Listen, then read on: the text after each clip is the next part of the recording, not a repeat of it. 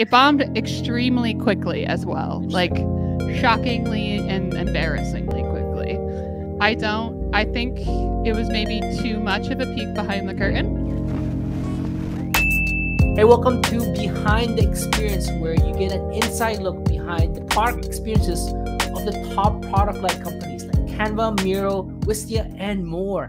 This is one of your co-hosts, Family John, and I'm excited to be digging in to share with you inspiring UX, hard-earned lessons, and proven frameworks from experts in product, customer success, marketing, and also sales. And really, in this episode, this very first episode of this show, I have Appcues expert Lyla Rozelle. She does our onboarding here at Appcues, and she is also going to be one of my co-hosts. Right now, we're going to be digging into one simple technique that she applied to improve our completion rate for checklists at Appcues from 2% all the way to 25%. Anyway, let's jump in and listen in our conversation of this very first episode. Yeah, so I'm very excited. When you said examples, my heart fluttered a little bit. I'm really excited for the examples part of this show.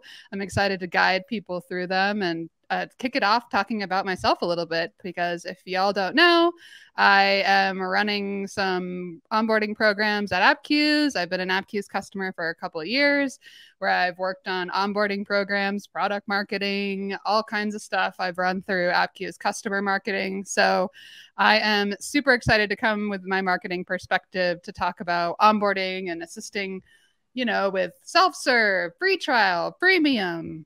I've done it all. So I'm very excited. Yeah, same here. I'm totally right. I think I wouldn't say I'm as excited, even more excited than you. We're both nerds. I think when you nerd about onboarding and really good UX stuff, everybody can nerd out as equal. A little bit about my background. Thank you for that. Equal. We can all nerd out equally. PSA. That's very inclusive. Thank you. That's true. Just a little bit about my background. Yeah, I'm also have been helping companies with onboarding experiences. I wrote the book Product-Led Onboarding with Wes Bush, and I'm with you. I think there's something exciting about seeing examples from other folks and really inspiring your own and seeing cool new stuff that they're doing for their own experience. Because user engagement and product adoption, it's not that easy. I think people these days are very impatient, and we got to do what we can to help guide users to the product's value, and that's what we're really all about with this show. Yeah, absolutely. And I'm really excited too, because I think a lot of times the folks who get the limelight or the folks who are sharing a lot of what they're working on are the leaders in an organization, whereas I think we're going to have an opportunity to talk to leaders, individual contributors, folks from across the spectrum, folks who are actually going in and building things, which is I'm one of those. So I really like hearing from other people like me. So that's one other thing I'm really looking forward to, is just having a wide array of guests and not just talking to leaders who don't know what it's like to actually be doing it, still hoping for those conversion numbers and tweaking things and all of that fun stuff. So I'm excited for that. I think that's a perfect segue. While like I said, we're going to be interviewing folks from different companies like Hotjar, like Typeform, Webflow, different. I think it's worth talking about Appcues because you've been really owning that piece in app for Appcues. Maybe you can just talk a little bit about how you got started was there anything with Appcues onboarding beforehand when you came in, and what was some of this early stuff that you started working on when you came on board?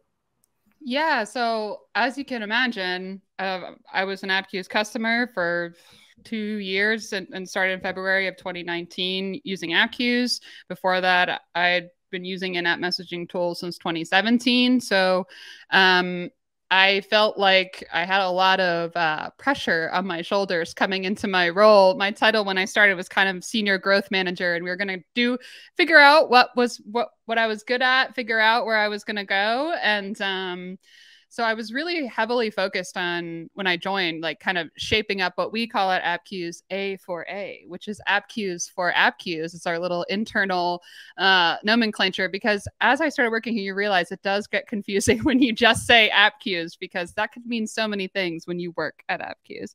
But anyway, yeah, it was a unique challenge that I also faced at Litmus, which is you're marketing to marketers, or you're speaking to the people that you are and also a part of. So it feels like a lot of extra pressure, because you want to, with every piece of content, both inspire and provide like the best example possible.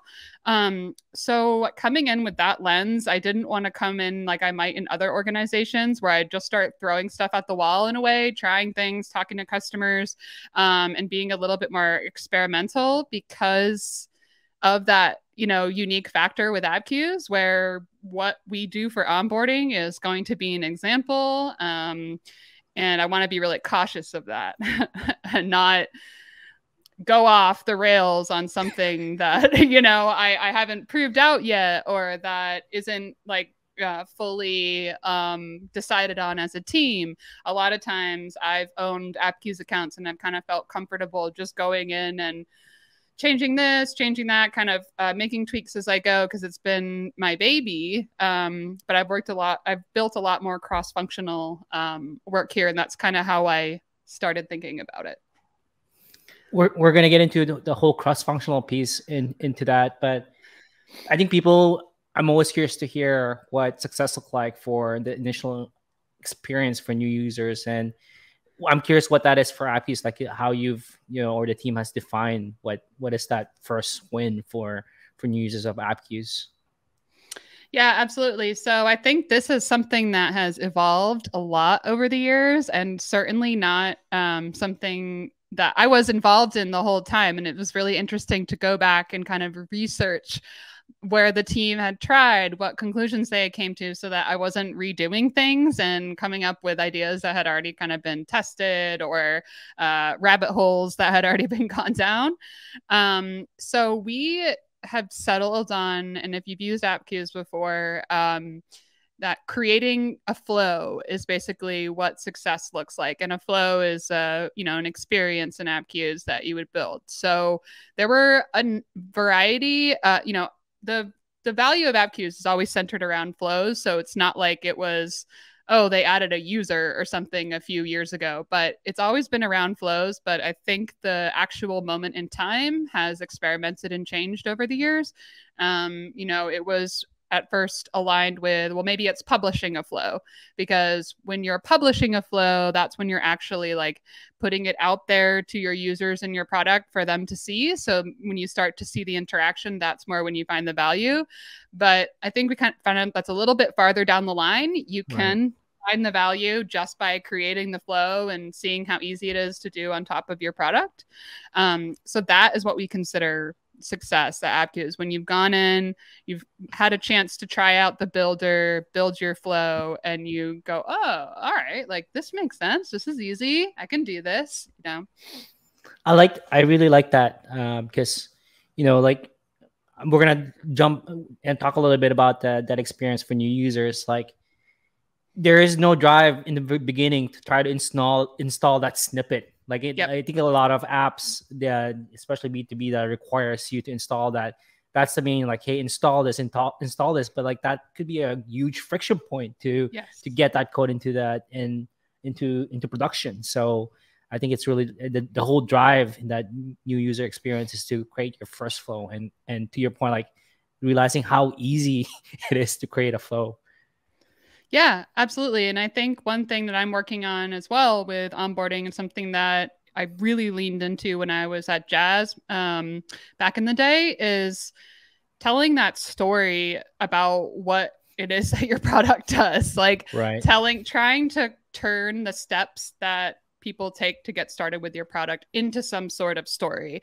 Right now I only have this reflected in the trial emails and a couple different flows, but I'm moving towards the path of getting people to build a flow, track an event, and then create a goal so that folks understand what building a flow is, how that connects to product analytics and usage, and then the goal is like the impact portion of that.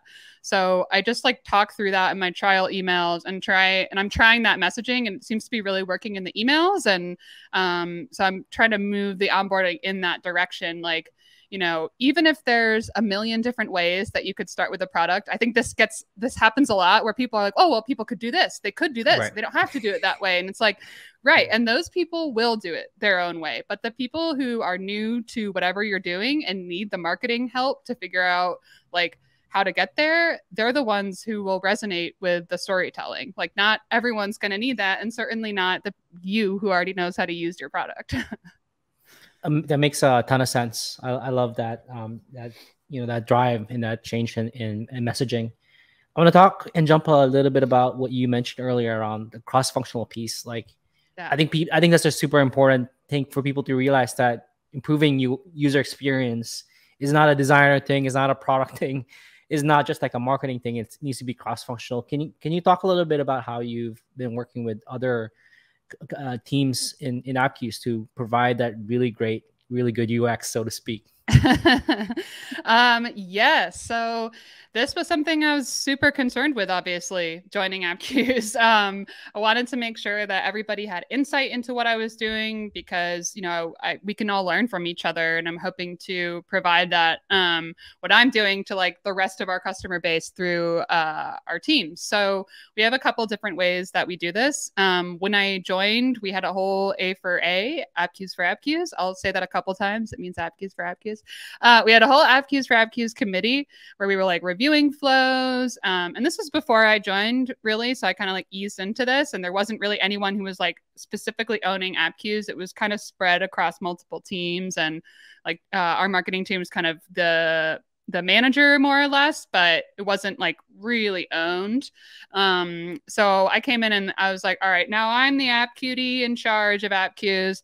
So now everyone has like one central person to kind of filter things through. And we have a Slack channel that's called Appcues for Appcues. I started an Appcues for Appcues office hour where folks could, I've since canceled it. I don't want to act like I'm still doing it when I'm not, because I have since canceled it for room for something better. I'm going to improve it a bit. But it was a place, especially when I was like just getting started, I think it was a valuable place for folks to come and just ask me questions anytime. I could show them what I was working on. I had agendas to walk people through things and any of the changes I was making, because in the beginning, I just did a lot of kind of cleanup and organization. I did a lot of documenting flows, which I highly recommend for cross-functional work. It's another piece of this. So there's like either a cross-functional team that you meet with regularly. There's either that team chat or that team channel where people can like specifically discuss Appcues flows. I've had that in every organization I've worked in. And then also we have a request form that is accessible within these various spaces on Notion, you know, in our Slack channel pinned, so that if folks have ideas for flows, they go directly into our Asana board for me to take a look at. All the flows I publish, I also put into a Notion board so that everyone can see. Because one of the challenges with in-app messaging is actually sharing out the content.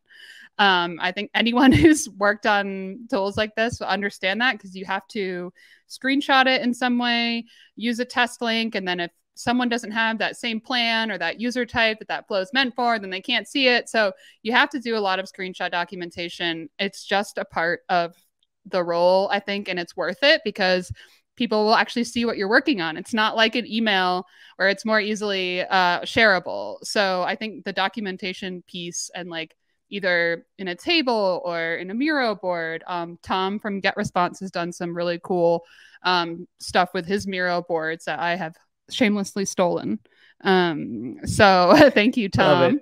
Yeah. So those are, I write about this a little bit maybe with Appcues too, but I would say like those components are very key, like touch points, tracking, documentation. That's really how you can, those are like the little mechanisms that really fuel the cross-functional stuff. And that's all to make sure that everybody is aware of the changes that are happening. Make sure that they're not colliding with each other essentially. Who attend like who contributes to that Appcues for Appcues, like in terms of ideas? Are you seeing everybody contributing? Are you even engineering? Like what kind of teams? Who are you particularly working with? Which teams? Yeah, that's a great question. So it's primarily product and customer success and sales that we work with. Sales on the trial side, and then also just like making, because if any of our flows aren't working perfectly for a demo or in any other circumstance, they definitely want to make sure that those are working well. And they also might need some additional stuff for trials and reaching out to prospects. So sales, and then customer success, trying to support folks like beyond just onboarding, which is something I really want to do more of, with not just like Appcues but with email as well. Just supporting that kind of, I think Dewey and our adoption panel was saying like the 500-day user at Appcues Experience, Dewey from Sedna. Shout out to Dewey. So I feel like I would love to focus on that person more. So that's another tangent. But so primarily customer success, product sales, like our product team is really obviously active in our account. And like a lot of times Joey, shout out to Joey as well, we'll go ahead and build flows, and then we'll kind of like workshop them together in a channel. And it's in like a public channel so that everybody can see, what we're talking through as well, which I think is really important to have that kind of transparency, and understanding like why certain decisions were made. Because sometimes it might be for a specific reason that a flow is a certain way. It's an art and a science about where they go and what types of things, what types of patterns you use. So it's good to keep that conversation public. Yeah, what I'm really love hearing from you is like you're really like tying. You're not just working in solo. I think that's super important. You're like even sales is involved. I think that's super interesting for folks to hear. Like sales has an input to trial onboarding and customer success and obviously product and as well as marketing. So I'm glad you're tying that all together. I want to zoom in particularly the new user flow experience here. And I'm just going to read through this so that for people who are tuning in through the podcast audio version of this, as soon as users sign up to this, they see this little welcome screen that says, "Hey, welcome to Appcues," and it's like this modal popping up with a nice GIF that's like looks like Appcues is exploding. Exploding into all the patterns. Appcues brand mark, it's flowering. Yeah, you're right. It's flowering, and it says get started with a short tour through the types of experiences you can create. Let's go. You've done a little bit of experimentation with this, haven't you? And I'm curious, first of all, was this welcome screen there before you came on board? And what kind of experiments have you ran with this particular welcome screen? Yeah, great question. So this has been, I can't take responsibility for this lovely welcome screen. This was here when I joined and it's been performing really well. So I was like, let's not just tear this down just because I'm the new kid in town. It works. Let's not reinvent the wheel. And especially because the collateral and like the GIFs on here are really nice. And I think to like rebuild something completely for no reason, it's not my thing. So I've run a couple experiments though to see if there's any way that I could juice, squeeze the juice out of this. Squeeze the juice. Yeah, exactly. So one thing I did on here is I did some research both in Appcues and in Amplitude, and I figured out how much more likely you were to have success with Appcues, aka Creative Flow, if you saw the whole tour, how long it took you. And then I put that information in the copy at the top here. So it was something like, this tour takes about 90 seconds and you have a 57% more likelihood to like have success with Appcues. Wow. Yeah. Something like that. It bombed. It bombed. Yeah, it bombed. It bombed extremely quickly as well, like shockingly and embarrassingly quickly. I think it was maybe too much of a peek behind the curtain. Right. Maybe too much data, or people kind of felt like yucky about it in some way. Interesting.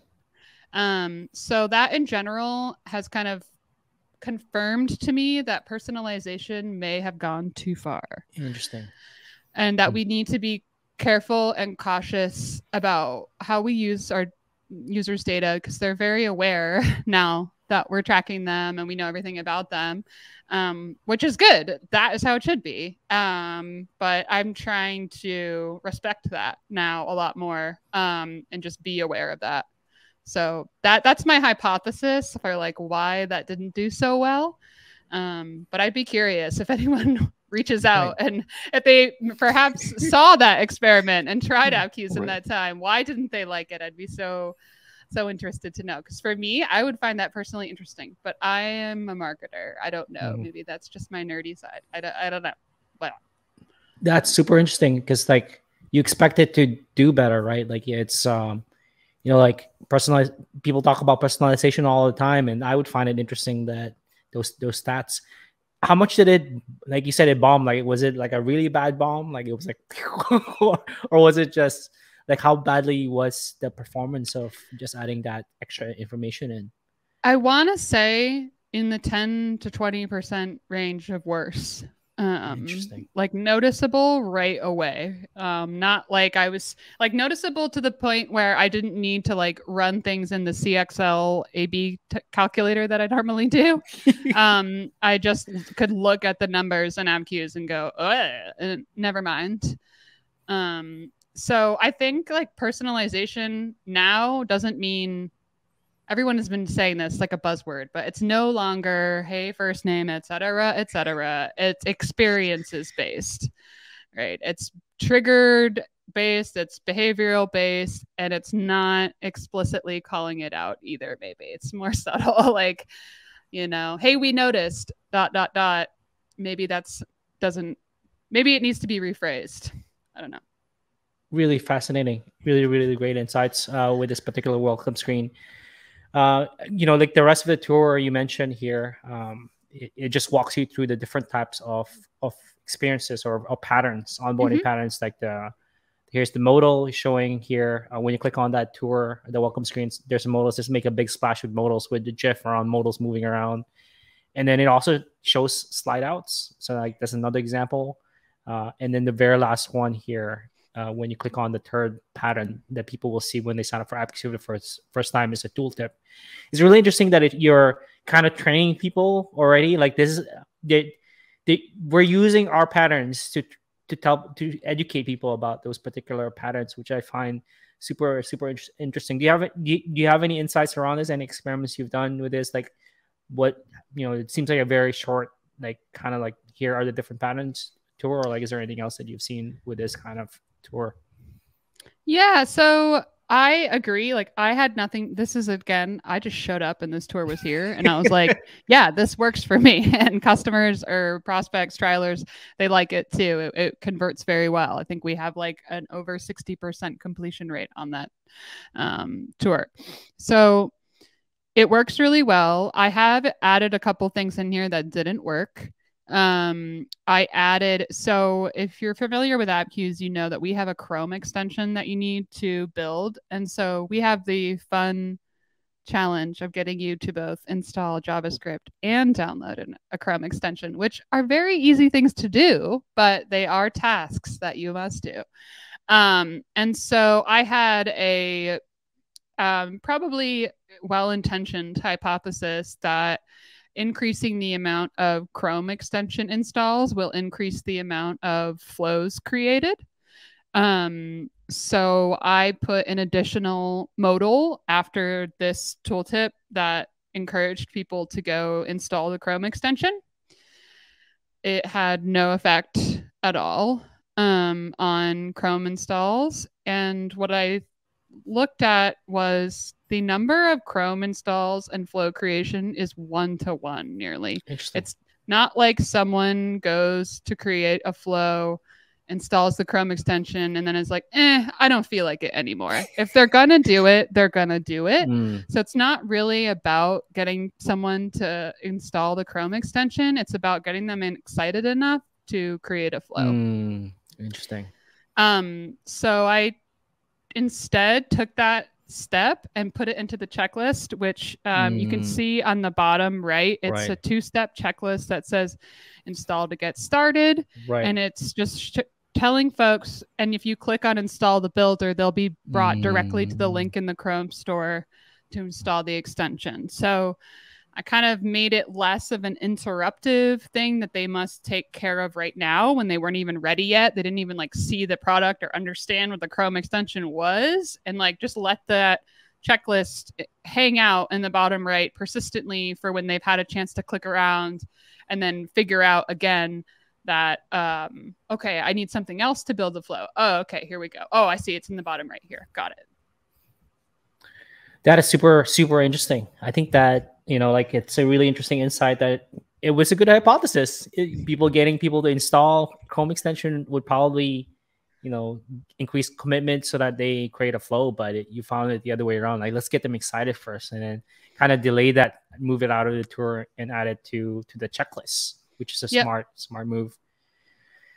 The other thing that I find interesting with this checklist, and I'm not sure if this was around before you started here, it's like there's already something checked off. I think for me, that's a great practice. Like if you're gonna show a checklist, make sure at least one thing is checked off. Here, it's like the thing that's checked off in the checklist is get to know the Appcues patterns, checked off, and then the one that's unchecked off, like you just mentioned, is install the builder. And to your point, when somebody clicks on that, gets them to install the Chrome extension. Did you experiment at all with this checklist, or is like this is good, best practice, let's go for it? No, I actually did. This is one of the things that I did overhaul is our checklist. So a little bit about me. I was a checklist noob before coming to Appcues. I had never used them really at all. I don't think that any of the other tools that I used had this feature out of the box. So I think that may be one reason. The other reason is I think that it's a checklist now that I'm learning and also looking at a lot of other customers' accounts, you must use it so carefully. I'm learning that. And I think that there's a lot of learning to be done around checklists. So stay tuned for me because I want to help people through what I've learned. But her checklist when I joined was not heavily segmented at all. Basically almost went to everybody the same checklist. And it was get to know the Appcues patterns, and that was checked off because that is when you viewed that tour. And if you click on it, it'll launch that tour, that same welcome tour that you saw. So people have the ability to revisit it, and they do pretty regularly, which is interesting. So I kind of thought about, there were, and so in the previous checklist, there were a few different steps. There was that, take the tour step, the get to know the Appcues pattern step. Right. There was a create a flow step, and then I think a track an event step, and then possibly something else. I could be wrong. Can't quite remember. There are 2 to 3 steps, so that's good. I would definitely recommend keeping it under 4 steps if possible. And what I'm learning this as well already. So I still have improvements to make. But in the trial specifically, I split it out I split it out across post-purchase and trial into 2 different checklists for each person. Sorry, I'm having a really hard time explaining this. So I split it into 2 groups. So basically you get one checklist here for installing the builder. And then once you've installed the builder and you've taken the tour, it automatically you complete that checklist, and then another checklist pops up that is create a flow, track an event, and create a goal. And it also is get to know the Appcues patterns is the first thing, and it's checked off because that is best practice, and I don't want people to feel like they constantly have something to do. It's just to help them guide through their next steps. And when you click on it, you'll be taken to that part of the product with a little tour showing you how to get started, but you can plug URLs in there. So that has increased our checklist completion astronomically. We have, like, when I started, it was like less than 2% of people were completing our checklist. And now it's like 25% of people are completing checklists. In the trial specifically, in the post-purchase experience, it's much lower. But I think that's because there's all different types of users that are joining into a customer's, an existing customer's account. They're not necessarily all just looking to create a flow. Someone might be coming in to edit a flow or work on a theme. So we need to get a little bit more personalized in that sense, but not a creepy sense.